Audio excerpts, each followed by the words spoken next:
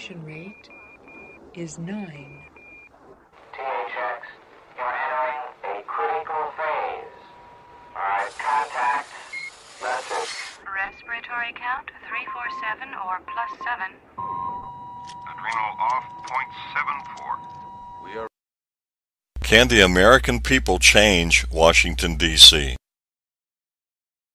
In Washington today, you cannot fix Washington. Washington was created in deception starting in 1868. The 41st Congress changed Washington to a corporate-style government and gave it an area of jurisdiction of 100 square miles, which is known as Washington, D.C., or the District of Columbia today. In 1974, some of the land was taken back from Washington, and today Washington is 68 square miles.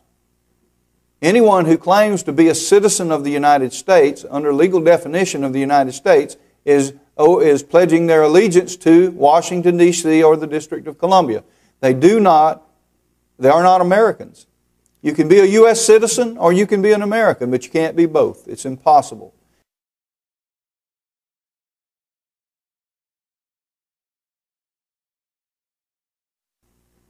Anyone who claims to be a citizen of the United States, under legal definition of the United States, is pledging their allegiance to Washington, D.C. or the District of Columbia. They are not Americans. You can be a U.S. citizen or you can be an American, but you can't be both. It's impossible.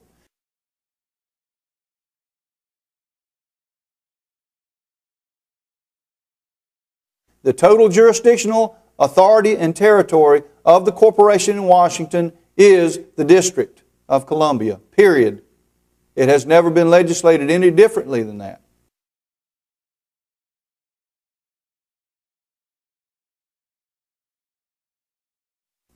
So, why is the District of Columbia ruling over the states in America? Well, they're doing it, go back to the implied consent that we talked about earlier. They are using the implied consent of the people because we are not saying no. You can throw everybody out of Washington. You can vote every single one out. You can change the president, change the entire Congress, and you cannot change Washington. It was created in deception. It has operated in deception since 1868, and nothing you do to change it, there's nothing you can do to change it. You can't change Washington. Washington is what it is. A leopard cannot change its spots. They cannot turn over a new leaf because the laws are designed for them to deceive, lie, and cheat the American people. And we can document that.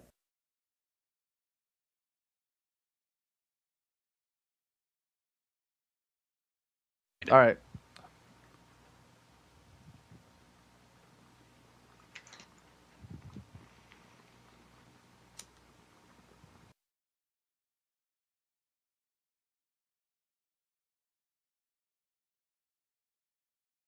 How did the American people lose the original constitutional republic?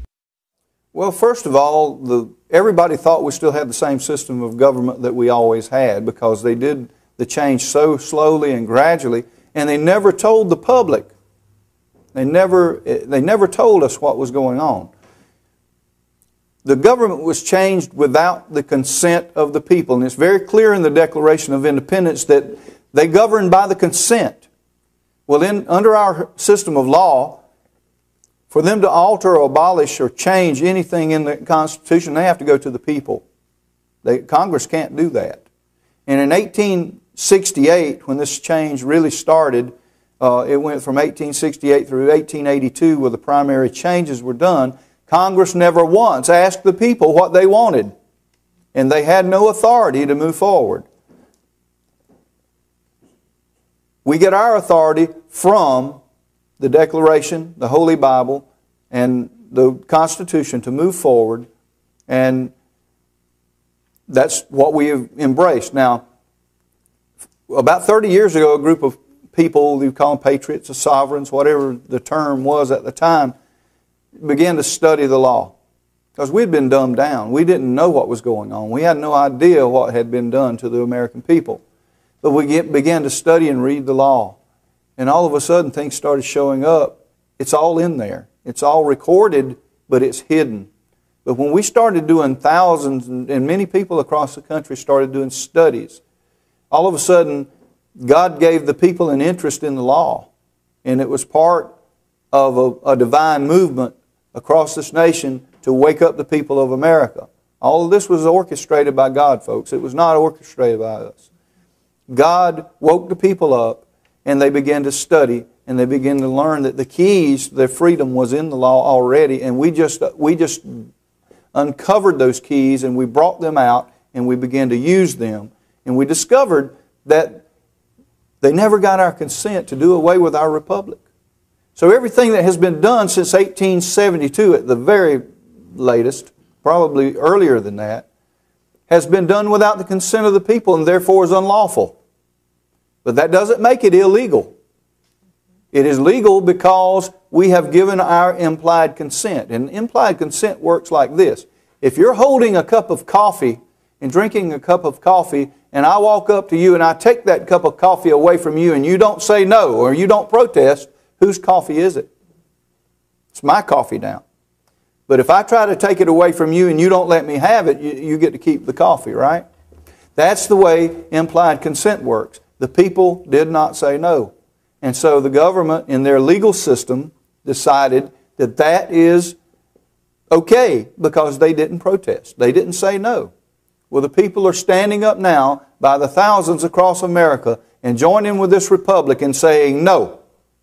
And now the legal system is in very much jeopardy because they cannot continue to operate without the consent of the people. And the people are not granting them that consent anymore. So they have no authority, and we have all the authority.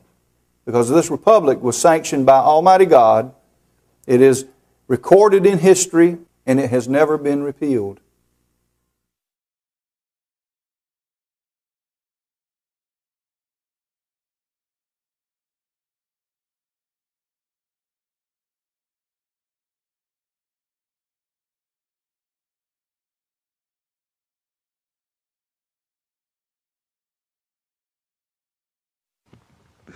Well, yeah, I don't have any glass, so I might as well hang up and say peace. I just wanted to...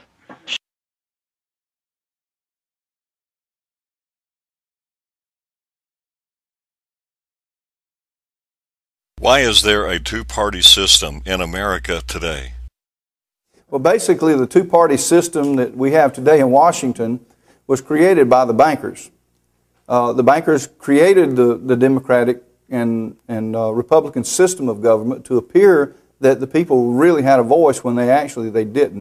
They created a controversy by two houses of Congress to entertain the people, basically, so that they could promote their agenda without the people realizing what they were doing.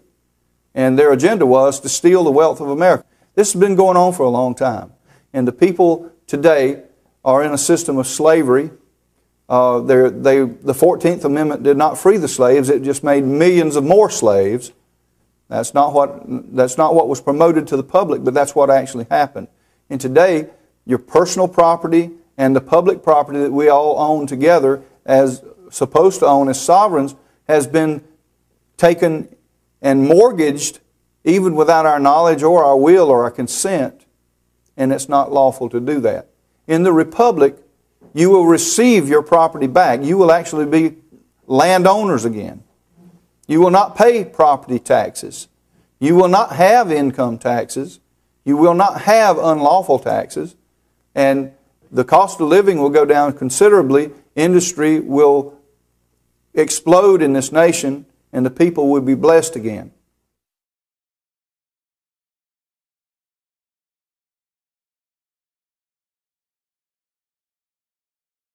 The radiation rate is 5 point. 1138, retract. Share that with you. Nice kicking it. Switch trim. 1138, which roll? Which wickers roll up the roll? 1138, getting Talman contact. Retract at 220. Victor 079er. Making contact at point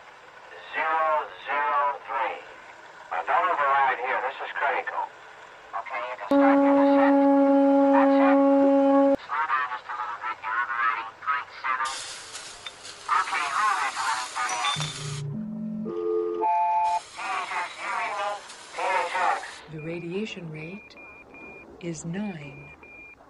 THX, you're entering a critical phase. Alright, contact. Message. Respiratory count 347 or +7. Adrenal off, .74. We are receiving an extreme respiratory count from a Magnum manipulator in operating cell 94107. Erratic visual behavior. Transfer control information. Current brainwave confirmation on 1138. Adrenal off, .74. Analyze severe.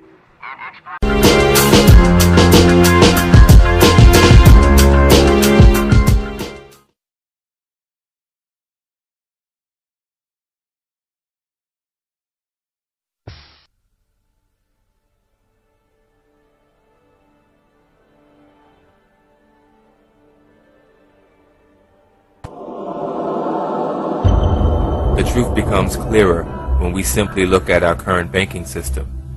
According to a report entitled The Federal Reserve Directors, a study of corporate banking influence conducted by the Committee on Banking, Currency and Housing, House of Representatives in August 1976, it was concluded that all major financial banking cartels of the United States are all subsidiaries of the London Bank of England. In other words, the Neiman Rothschild Bank owns every major bank in the United States. This list includes Lehman Brothers and Morgan Stanley, recently dissolved from the created economic crisis, National City Bank, Chase Manhattan, and many others. Every time a taxpayer pays a tax, they are transferring their labor to the Queen of England and her heirs. Who are her heirs, you may be asking? All of your presidents and high office officials who are related to the aristocracy by blood. These officials are more commonly known as esquires. An esquire is defined as a man belonging to the higher order of English gentry, ranking immediately below a knight. To represent the crown, esquires or attorneys were used to handle the legal process of infiltrating the Americas. These esquires maintained positions of power, thus continuing control through British Admiralty law. Most of us have heard of Benjamin Franklin and John Adams and their early contributions to the United States. But what you may not have heard is that Benjamin Franklin, John Adams, and John Jay were all esquires to the crown. They negotiated the Paris Peace Treaty of 1783 on behalf of the United States. It becomes clearer now why the treaty seems to align in favor of the British, even though they supposedly lost the war.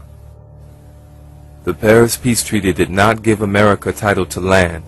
The king's possessions in America were protected and governed by corporate charters. Benjamin Franklin visited England and France many times during the Revolutionary War. Again, the British just moved from overt control of the 13 colonies to covert control.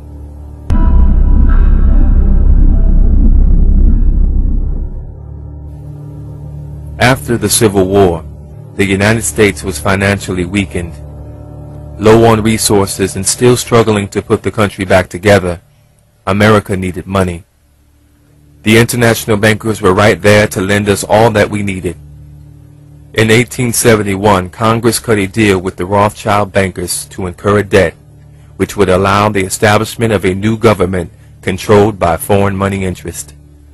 Under the Legislative Act of February 21, 1871, the United States government incorporated as a commercial enterprise to do business for profit. What that means is that the United States of America changed from a country into a corporation. What you must understand is that this changed the entire process of how our government works and its overall objective as an enterprise. This Legislative Act of 1871 designated the District of Columbia under a separate form of government with separate jurisdiction from the rest of the Union States. With the United States of America now incorporated as a commercial enterprise, the country could borrow huge sums of money from the international bankers. The debt would eventually get so high that by 1933, just 62 years later, the United States would have to file for Chapter 11. Because of the Legislative Act of February 21, 1871, Washington, D.C. is not a state, but a jurisdiction called the District of Columbia. The evidence for this fact can be found in the 41st Congress, Session 3, Chapter 62, 1871, when they state, "An act to provide a government for the District of Columbia, be it enacted by the Senate and House of Representatives of the United States in Congress assembled, that part of the territory of the United States included within the limits of the District of Columbia be, and the same is hereby created into a government by the name of the District of Columbia, by which name is hereby constituted a body corporate for municipal purposes, and may be contract and be contracted with, sue and be sued." In short, the 50 states are separate from the jurisdictional lands of the District of Columbia. This district is a corporation called the United States of America.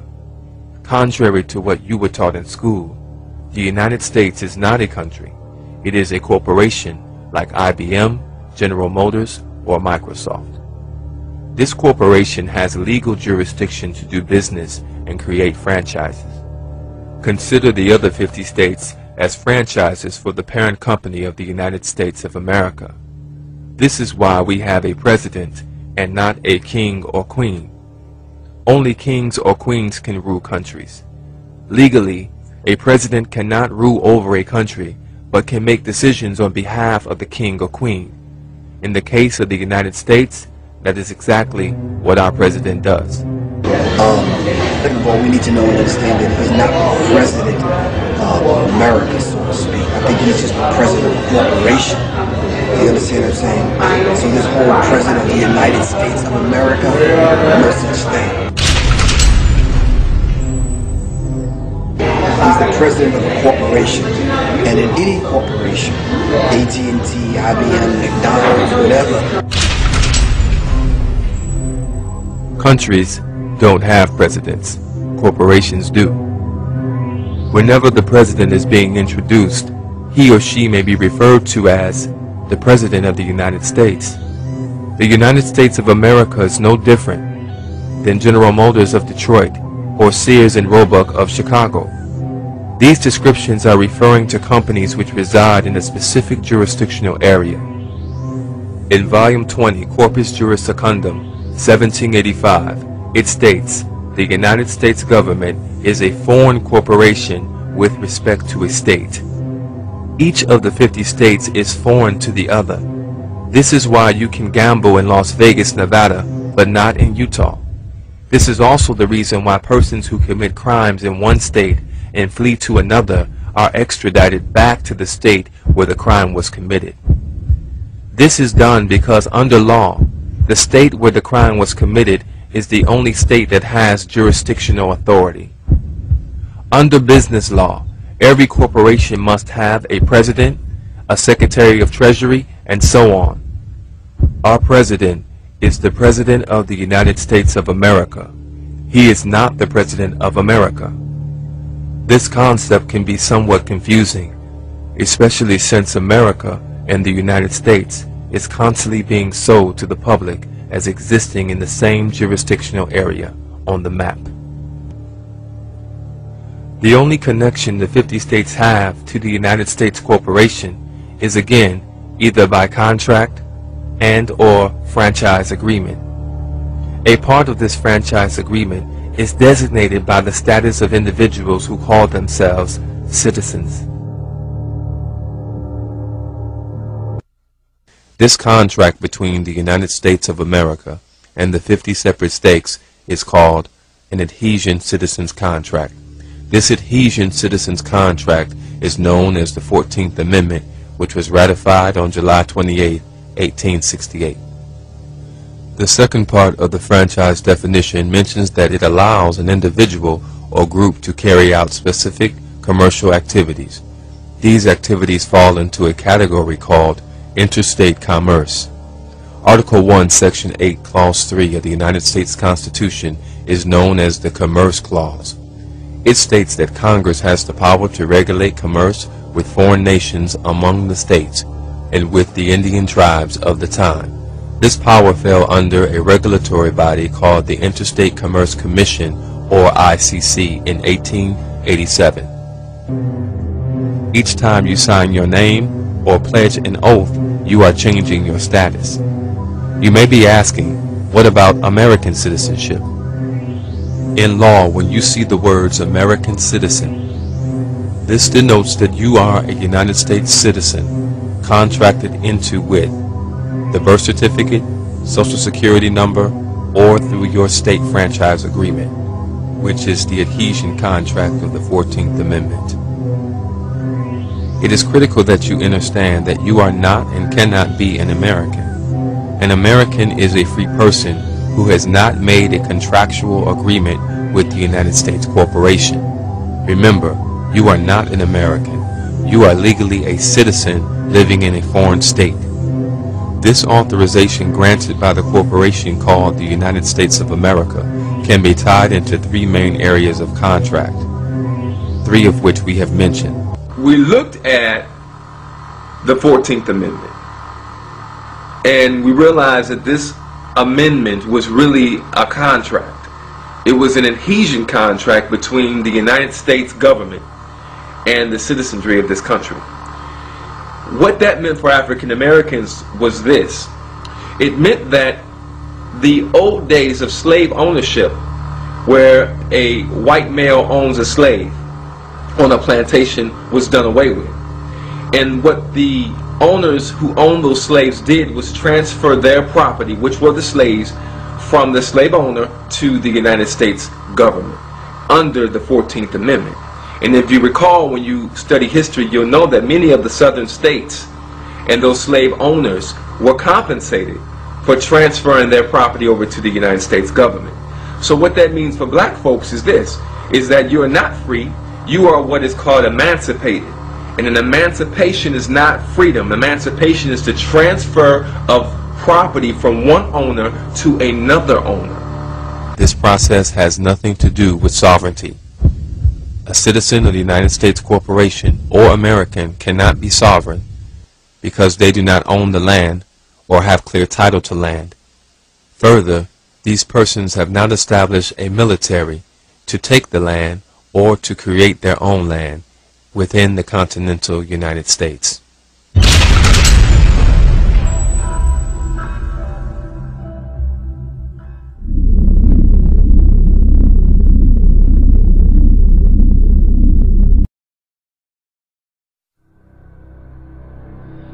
2 years ago, from my research, I'm convinced it's much more serious than that. It's more than a loose-knit network. It is a conspiracy. In 1784, a copy of this document was sent to the illuminist Weishaupt and delegated to foment the French Revolution. Mean the Illuminati was responsible for the French Revolution? Yes, absolutely. The courier was struck dead by lightning as he rode through Ratisbon on his way from Frankfurt to Paris. What about a little divine intervention there, huh? The police found the subversive documents on his body and turned them over to the proper government authorities. After careful study of the plot, the Bavarian government ordered the police to raid Weishaupt's newly organized lodges of the Grand Orient and the homes of some of the most influential associates, including the castle of Baron Bossen-Sonderdorf. Additional evidence thus obtained convinced the authorities that documents were a genuine copy of a conspiracy by which the Synagogue of Satan had controlled the Illuminati at the top, planned to use wars and revolutions to bring about the establishment of one kind or another of a one-world government, the powers of which they intended to usurp as soon as it was established. In 1785, the Bavarian government outlawed the Illuminati and closed the lodges of the Grand Orient. In 1786, they published the details of the conspiracy. We'll start up here. In 1784, an act of God placed the Bavarian government in possession of evidence which proved the existence of the continuing Luciferian conspiracy. This explains the previous 9 pages, goes into it in detail. We don't have time to do it completely. conspiracy. Adam Weishaupt, a Jesuit-trained professor of canon law, defected from Christianity and embraced the Luciferian ideology while teaching at Ingolstadt University. In 1770, the money lenders who had recently organized the House of Rothschild retained him to revise and modernize the age-old protocols designed to give the synagogue of Satan ultimate world domination so they can impose the Luciferian ideology upon what remains of the human race after the final social cataclysm by use of satanic despotism. Weishaupt completed his task on May the 1st, 1776. It's a communist holiday, isn't it? May 1, 1776. The plan required the destruction of all existing governments and religions. In 1776, Weishaupt organized the Illuminati to put the plot into execution. The word Illuminati is derived from Lucifer and means holders of the light.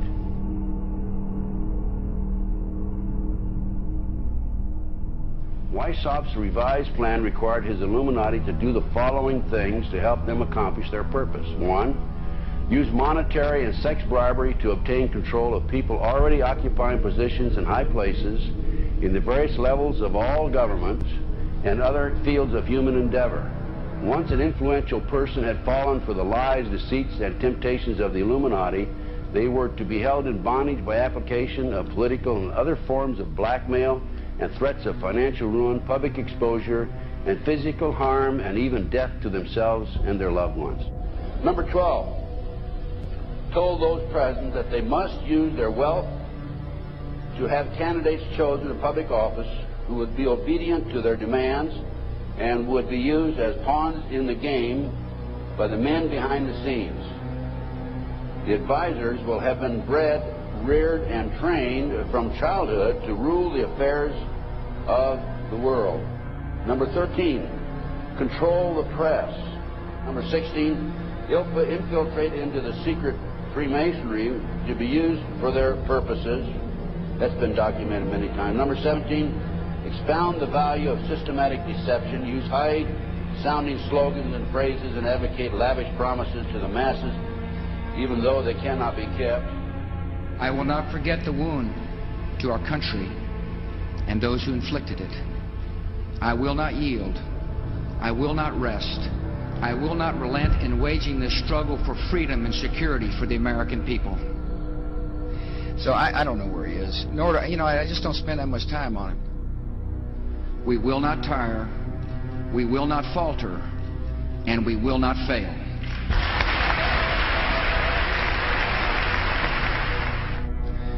Terror is bigger than one person. And I remember he was telling me how you're gonna see soldiers looking in caves for people in Afghanistan and Pakistan and all these places, and there's going to be this war on terror, of which there's no real enemy. Who knows if he's hiding in some cave or not? We hadn't heard from him in a long time.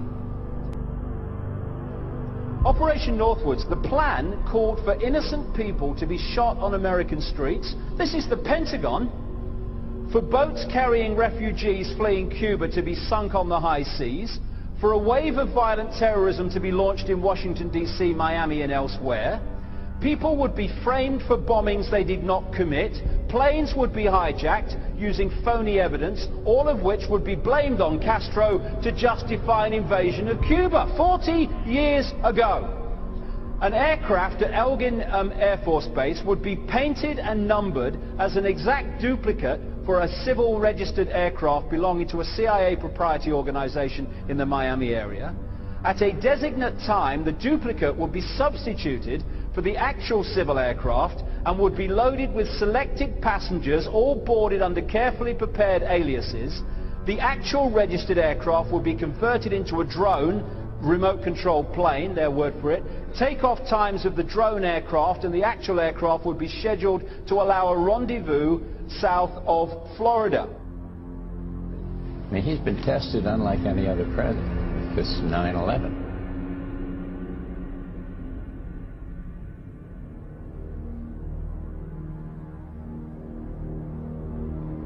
We have in this past year made great progress in ending the long era of conflict and Cold War.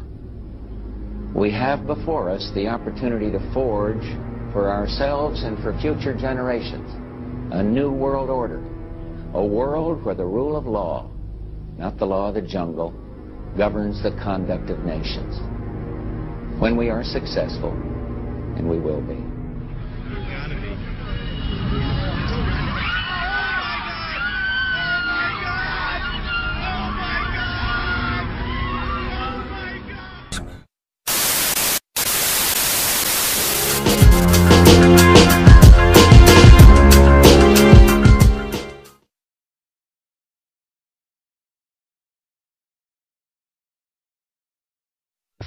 Given what most Americans believe, the next statement may be more shocking than any previous.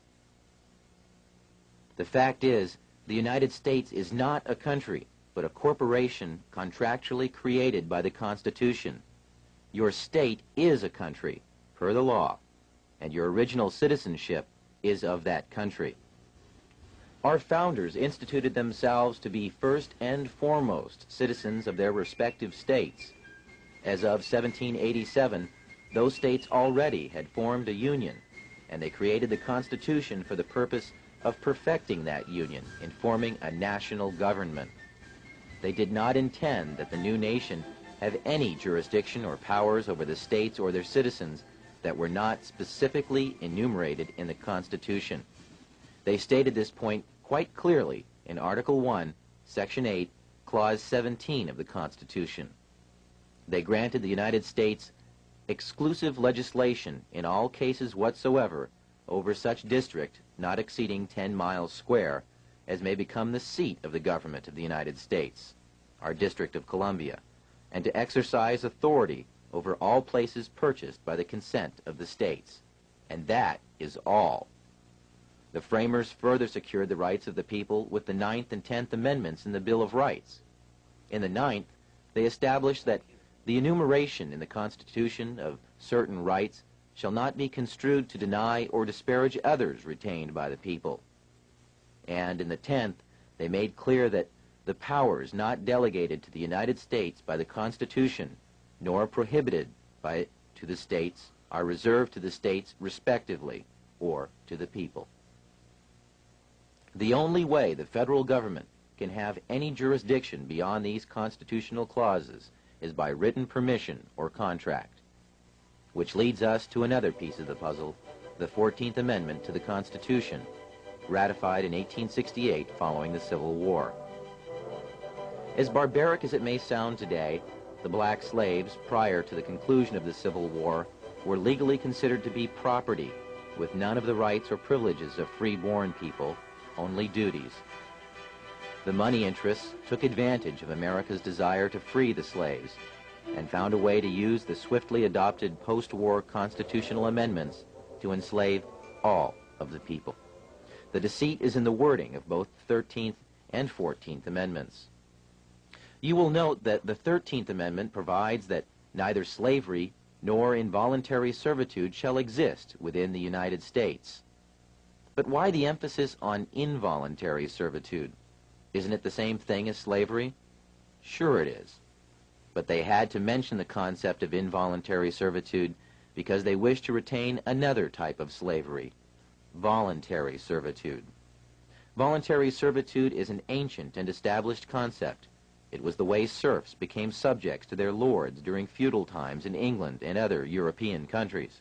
It was a way for free men to earn a living at a time when all property was held by a select few, and thus anyone who wanted to farm and support their family had first to agree to be subject to a lord of the land. Our forefathers hated this concept and designed our Constitution to exclude titles of nobility, making all Americans sovereign.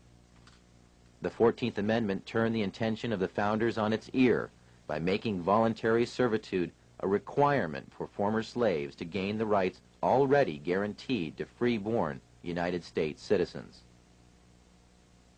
When the slaves were released from their involuntary servitude following the war, their status was changed from that of being property to that of being a person.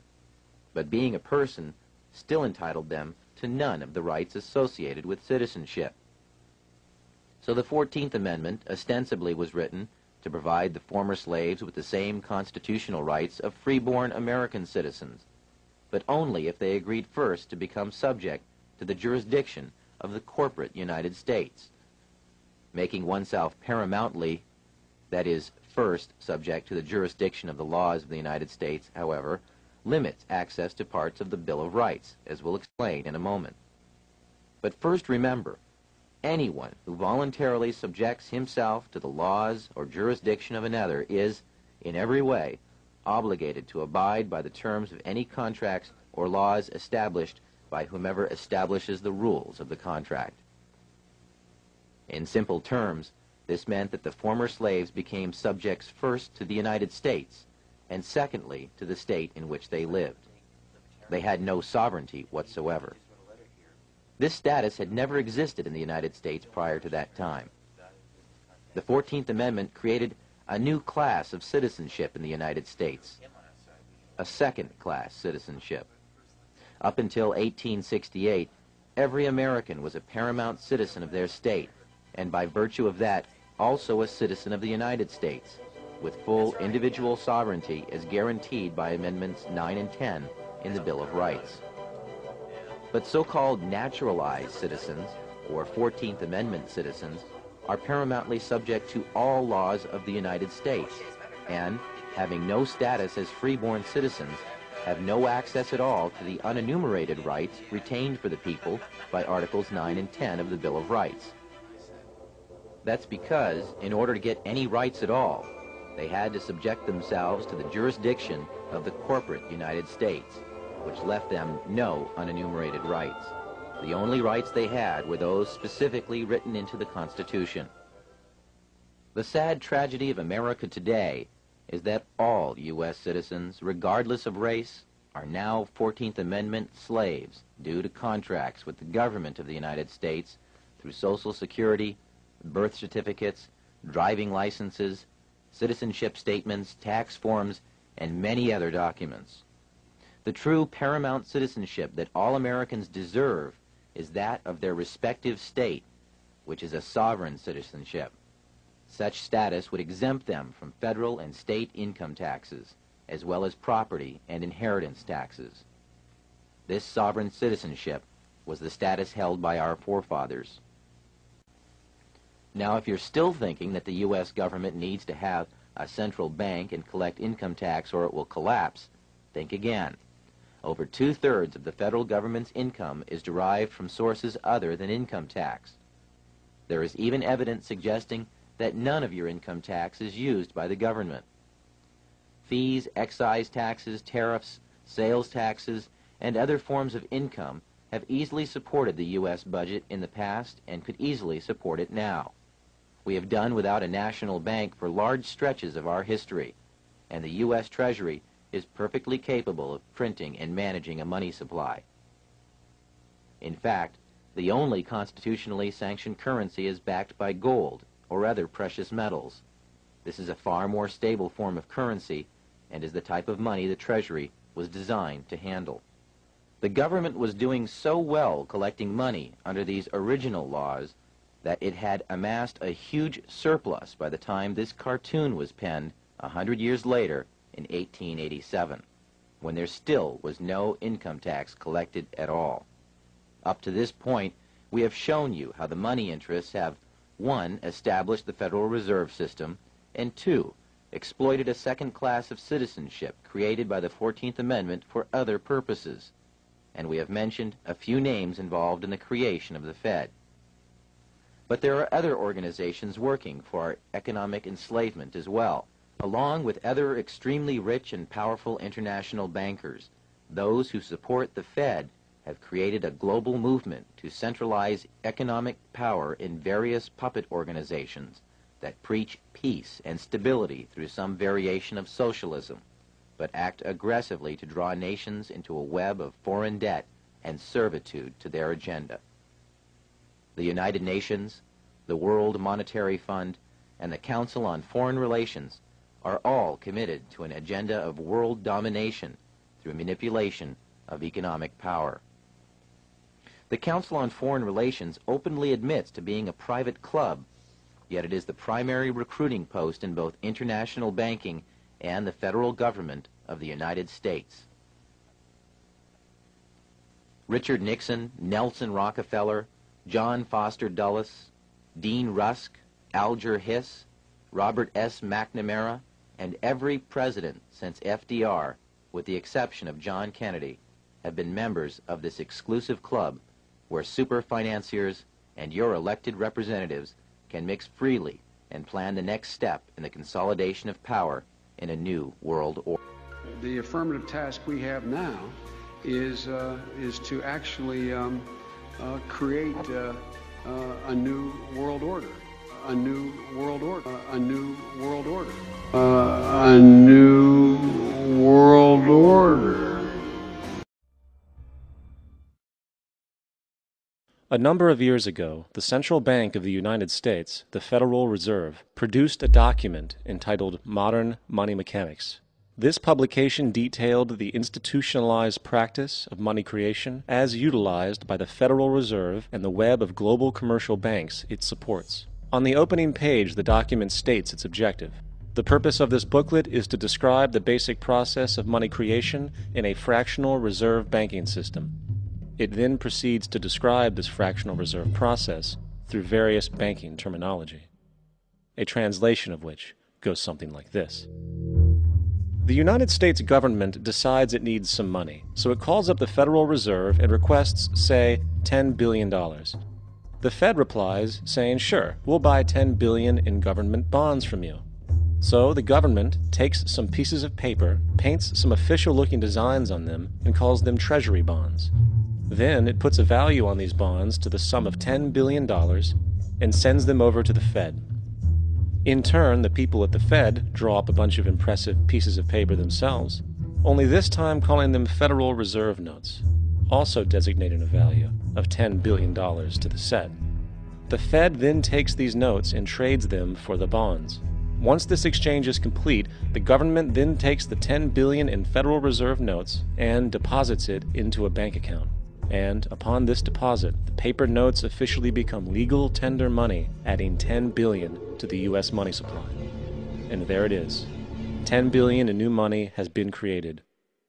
Of course, this example is a generalization, for, in reality, this transaction would occur electronically, with no paper used at all. In fact, only 3% of the U.S. money supply exists in physical currency. The other 97% essentially exists in computers alone. Now, government bonds are, by design, instruments of debt, and when the Fed purchases these bonds, with money it essentially created out of thin air, the government is actually promising to pay back that money to the Fed. In other words, the money was created out of debt. This mind-numbing paradox of how money or value can be created out of debt or a liability will become more clear as we further this exercise. So, the exchange has been made and now $10 billion sits in a commercial bank account. Here's where it gets really interesting. For as based on the fractional reserve practice, that $10 billion deposit instantly becomes part of the bank's reserves, just as all deposits do. And regarding reserve requirements, as stated in modern money mechanics, a bank must maintain legally required reserves equal to a prescribed percentage of its deposits. It then quantifies this by stating, under current regulations, the reserve requirement against most transaction accounts is 10%. This means that with a $10 billion deposit, 10%, or $1 billion, is held as the required reserve, while the other $9 billion is considered an excessive reserve and can be used as the basis for new loans. Now, it is logical to assume that this $9 billion is literally coming out of the existing $10 billion deposit. However, this is actually not the case. What really happens is that the $9 billion is simply created out of thin air on top of the existing $10 billion deposit. This is how the money supply is expanded. As stated in modern money mechanics, of course they, the banks, do not really pay out loans from the money they receive as deposits. If they did this, no additional money would be created. What they do when they make loans is to accept promissory notes, loan contracts, in exchange for credits, money, to the borrower's transaction accounts. In other words, the $9 billion can be created out of nothing simply because there is a demand for such a loan and that there is a $10 billion deposit to satisfy the reserve requirements. Now, let's assume that somebody walks into this bank and borrows the newly available $9 billion. They will then most likely take that money and deposit it into their own bank account. The process then repeats, for that deposit becomes part of the bank's reserves. 10% is isolated, and in turn 90% of the $9 billion, or $8.1 billion, is now available as newly created money for more loans. And of course, that 8.1 can be loaned out and redeposited, creating an additional 7.2 billion to 6.5 billion to 5.9 billion, etc. This deposit money creation loan cycle can technically go on to infinity. The average mathematical result is that about $90 billion can be created on top of the original $10 billion. In other words, for every deposit that ever occurs in the banking system, about 9 times that amount can be created out of thin air. Money jitters? Ask the obliging Bank of America for a jar of soothing instant money, M-O-N-E-Y, in the form of a convenient personal loan.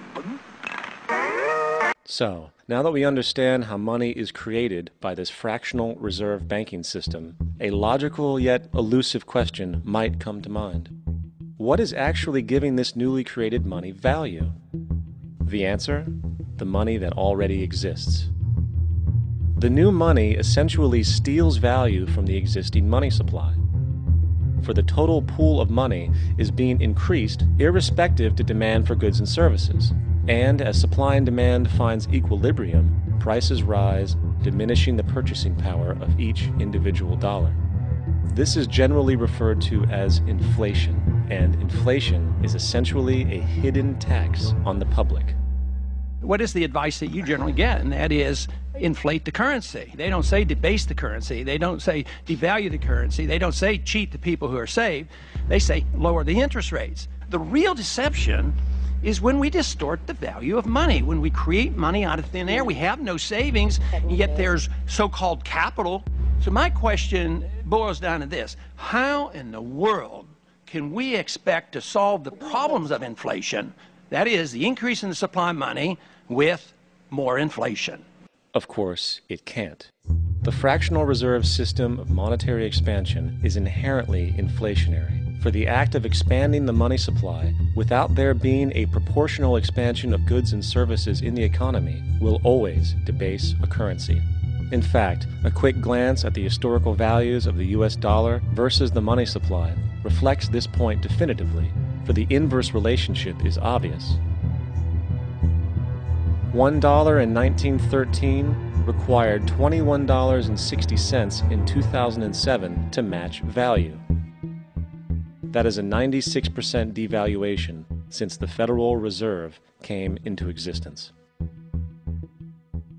Now, if this reality of inherent and perpetual inflation seems absurd and economically self-defeating, hold that thought, for absurdity is an understatement in regard to how our financial system really operates. For in our financial system, money is debt, and debt is money. Here is a chart of the U.S. money supply from 1950 to 2006. Here is a chart of the U.S. national debt for the same period. How interesting it is that the trends are virtually the same. For the more money there is, the more debt there is. The more debt there is, the more money there is. To put it a different way, every single dollar in your wallet is owed to somebody by somebody. For remember, the only way the money can come into existence is from loans.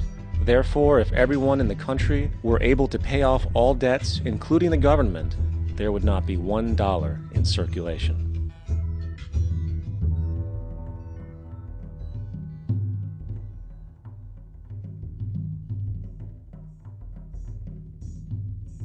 In fact, the last time in American history the national debt was completely paid off was in 1835, after President Andrew Jackson shut down the central bank that preceded the Federal Reserve.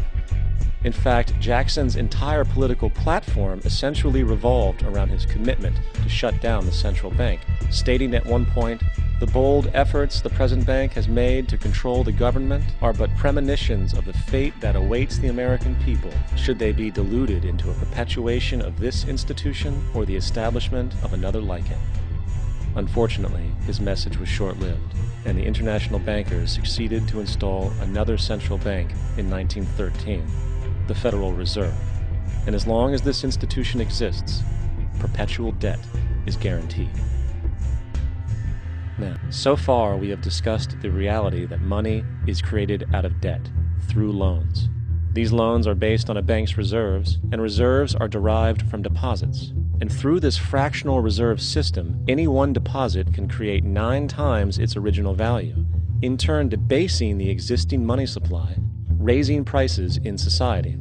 And since all this money is created out of debt and circulated randomly through commerce, people become detached from their original debt, and a disequilibrium exists where people are forced to compete for labor in order to pull enough money out of the money supply to cover their costs of living. As dysfunctional and backwards as all of this might seem, there is still one thing we have omitted from this equation. And it is this element of the structure which reveals the truly fraudulent nature of the system itself: the application of interest. When the government borrows money from the Fed, or when a person borrows money from a bank, it almost always has to be paid back with accrued interest. In other words, almost every single dollar that exists must be eventually returned to a bank with interest paid as well. But if all money is borrowed from the central bank and is expanded by commercial banks through loans, only what would be referred to as the principal is being created in the money supply. So then, where is the money to cover all of the interest that is charged? Nowhere. It doesn't exist. The ramifications of this are staggering, for the amount of money owed back to the banks will always exceed the amount of money that is available in circulation. This is why inflation is a constant in the economy, for new money is always needed to help cover the perpetual deficit built into the system, caused by the need to pay the interest. What this also means is that mathematically, defaults and bankruptcy are literally built into the system, and there will always be poor pockets of society that get the short end of the stick. An analogy would be a game of musical chairs, for once the music stops, somebody is left out to dry. And that's the point. It invariably transfers true wealth from the individual to the banks. For if you are unable to pay for your mortgage, they will take your property. This is particularly enraging when you realize that not only is such a default inevitable due to the fractional reserve practice, but also because of the fact that the money that the bank loaned to you didn't even legally exist in the first place. In 1969, there was a Minnesota court case involving a man named Jerome Daly, who was challenging the foreclosure of his home by the bank which provided the loan to purchase it. His argument was that the mortgage contract required both parties, being he and the bank, each put up a legitimate form of property for the exchange. In legal language, this is called consideration. Mr. Daly explained that the money was, in fact, not the property of the bank, for it was created out of nothing as soon as the loan agreement was signed. Remember what modern money mechanics stated about loans?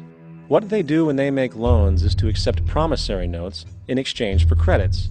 Reserves are unchanged by the loan transactions, but deposit credits constitute new additions to the total deposits of the banking system. In other words, the money doesn't come out of their existing assets. The bank is simply inventing it, putting up nothing of its own, except for a theoretical liability on paper. As the court case progressed, the bank's president, Mr. Morgan, took the stand, and in the judge's personal memorandum, he recalled that The plaintiff, bank's president, admitted that, in combination with the Federal Reserve Bank, did create the money and credit upon its books by bookkeeping entry. The money and credit first came into existence when they created it. Mr. Morgan admitted that no United States law or statute existed which gave him the right to do this. A lawful consideration must exist and be tendered to support the note. The jury found that there was no lawful consideration, and I agree. He also poetically added, "Only God can create something of value out of nothing." And upon this revelation, the court rejected the bank's claim for foreclosure, and Daley kept his home. The implications of this court decision are immense. For every time you borrow money from a bank, whether it is a mortgage loan or a credit card charge, the money given to you is not only counterfeit, it is an illegitimate form of consideration, and hence voids the contract to repay, for the bank never had the money as property to begin with. Unfortunately, such legal realizations are suppressed and ignored, and the game of perpetual wealth transfer and perpetual debt continues. And this brings us to the ultimate question: why? During the American Civil War, President Lincoln bypassed the high-interest loans offered by the European banks and decided to do what the Founding Fathers advocated, which was to create an independent and inherently debt-free currency. It was called the greenback. Shortly after this measure was taken, an internal document circulated between private British and American banking interests stated, "Slavery is but the owning of labor, and carries with it the care of laborers, while the European plan is that capital shall control labor by controlling wages. This can be done by controlling the money. It will not do to allow the greenback, as we cannot control that." The fractional reserve policy perpetrated by the Federal Reserve, which has spread in practice to the great majority of banks in the world, is, in fact, a system of modern slavery. Think about it. Money is created out of debt. And what do people do when they are in debt? They submit to employment to pay it off. But if money can only be created out of loans, how can society ever be debt-free? It can't. And that's the point. And it is the fear of losing assets coupled with the struggle to keep up with the perpetual debt and inflation inherent in the system, compounded by the inescapable scarcity within the money supply itself, created by the interest that can never be repaid, that keeps the wage slave in line, running on the hamster wheel with millions of others, in effect powering an empire that truly benefits only the elite at the top of the pyramid. For, at the end of the day, who are you really working for? The banks. Money is created in a bank and invariably ends up in a bank. They are the true masters, along with the corporations and governments they support. Physical slavery requires people to be housed and fed. Economic slavery requires people to feed and house themselves. It is one of the most ingenious scams for social manipulation ever created, and at its core, it is an invisible war against the population. Debt is the weapon used to conquer and enslave societies, and interest is its prime ammunition. And as the majority walks around oblivious to this reality, the banks, in collusion with governments and corporations, continue to perfect and expand their tactics of economic warfare, spawning new bases, such as the World Bank and International Monetary Fund. A common misconception among people is that any rule or regulation that governs them falls under one category: law. But there are many other forms of law that people abide by without realizing that they simply do not apply to them. Another misconception is that a nation's constitution gives us our rights. A constitution does nothing more than list the rights that we already have. We are born with inalienable rights, endowed to us by our Creator. They are not given to us, and they cannot be given away. The most a person can do with a right is choose whether to exercise it or not. Maritime admiralty law is what's known as the law of the water. It is superseded by civil law and only applies to those who willingly contract themselves into it. The definition of admiralty law is a body of private international law governing the relationships between private entities which operate vessels on the oceans. Let's look at how and why a form of law that is fashioned to govern corporations, businesses, and vessels has imposed its rule over natural human beings. This is all done through a form of word magic. A simple perversion of language has made it possible to convince people around the world that these alternative laws apply to them. One of the predominant beliefs in modern culture is that licenses, permits, registrations, and other forms of documentation are required to operate motor vehicles, use public roads, build structures and establishments, engage in free enterprise, and much more. Sadly, these beliefs are based on little to no investigation whatsoever, and are false. This belief structure is perpetuated by maritime admiralty law. This form of law was originally created to govern ships docking in foreign nations for the import or export of products and resources. It deals with banking and merchant affairs, not civil affairs. When a product is taken off of a ship and brought into a foreign land, that nation takes custody of the resource and accounts for it with a certificate. That certificate marks the birth date of that product in the custody of the respective nation. Think of why it is supposedly required to have a certificate of live birth in the first place. The Barron's Dictionary of Banking Terms defines a certificate as a paper establishing an ownership claim. So right there, we notice that everyone with a birth certificate is defined as being owned. People are used as collateral with other nations because the U.S. is bankrupt. The United States declared bankruptcy on March 9th of 1933. At this point, the U.S. began taking out loans from a private, non-government affiliated corporation called the Federal Reserve. With no money to pay back the loans, the United States began using the citizens as collateral. All birth and marriage certificates are literally warehouse receipts. Just look at the similarities of warehouse receipts and birth certificates. Both document the date of issue, a serial number, registration number or receipt number, a description of the product, and an authorized informant to notify the appropriate government agency. With all of this information being readily available, the majority of people are unaware of their involvement with maritime admiralty law. This is possible through the manipulation of language. This admiralty law changed the meaning of the word person from a natural living person to a corporation. Driver's licenses, vehicle registrations, auto insurance forms, building permits, gun permits, work permits, tax filing documents, birth and death certificates, traffic citations, and many other forms of documentation that were once believed to be absolutely necessary only apply to persons or corporations. Upon signing such a legal document, you are indirectly waiving your rights under the Constitution and lowering your status to that of a corporation that is created with the same exact name as you. The only way to reconcile your true name from the name of the corporation is to take notice that the corporation has its name in all capital letters. This is known as capitis diminutia maxima.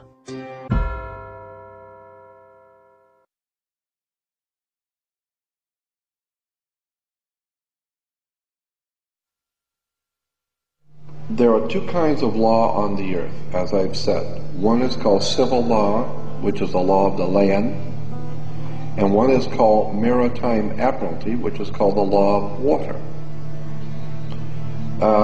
Maritime admiralty is banking law, and the law on the maritime admiralty says that you, because you came out of your mother's water, are a maritime admiralty product.